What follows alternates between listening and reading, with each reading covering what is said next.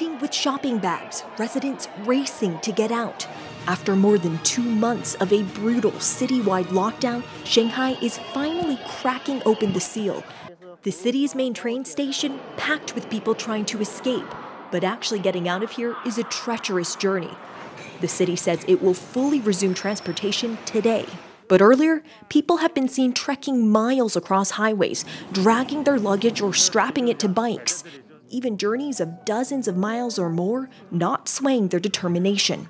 The train station parking lot has become a campsite, some leaving days earlier than their departure time, terrified they could be locked down again if they stay at home. The masses outside the train station, a stark contrast to the rest of Shanghai. Hundreds of thousands still remain locked in.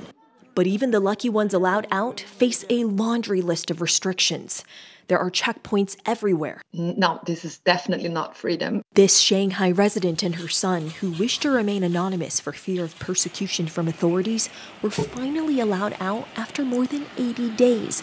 Her only solace is seeing her son outside and smiling for the first time in a long time. My child now has depression because of the lockdown.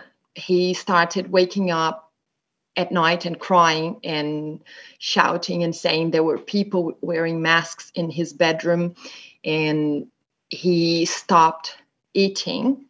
That harsh reality miles away from what the government wants to show.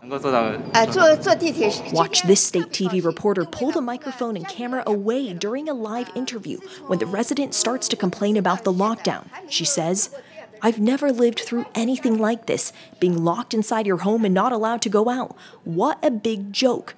Officials say the city will start returning to normal in June, but residents are doubtful. So this does feel like endless nightmare. Her freedom lasted less than a week. One COVID case was found near her, so she's back to lockdown. For over 2 months, Shanghai has had its freedom taken away, residents imprisoned at home or forced into quarantine centers like these. No one knows when this nightmare will fully end.